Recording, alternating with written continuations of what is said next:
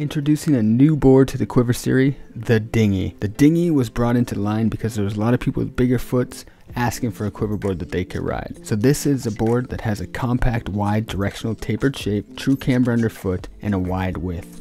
Comes in size 155 with a waist width of 267 millimeters, so it's nice and wide for even that bigger foot. Has a power core 2 tip to tail poplar wood core with 2 beechwood stringers, keeping it lightweight and responsive. Centered Speed Formula HD base is going to keep you flying no matter the conditions.